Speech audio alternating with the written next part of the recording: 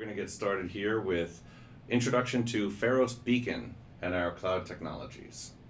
So I'm going to go ahead and log in with my account. I've been sent an email with an invite, and so once I put in my username and password, I can log into the system, and I'm introduced to the different dashboards.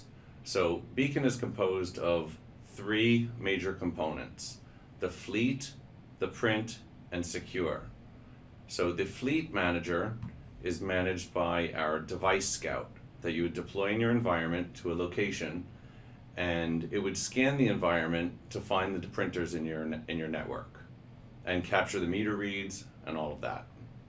The print scout is the second component. That's how we handle our print analytics in Pharos Beacon. We capture all the information that's happening on the individual client, whether it be Mac, PC, or Linux, and we capture that information, report that to the cloud, and we can actually show a dashboard of that as well. The third piece is called Secure Print or Sentry Print with Pharos. And with that, you can actually lock down your printing to QR codes on the basic, most simple premise, or with cards or email and PIN for locking your environment.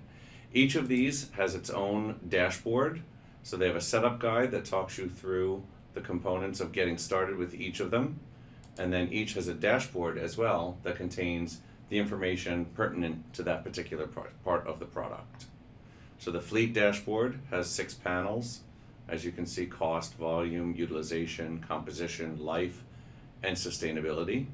The print analytics, which is user-based, has its own dashboard, and that is showing, again, 6 panels: print user cost, color volume, single-sided volume, print user to device ratio, local device ratio, and outliers.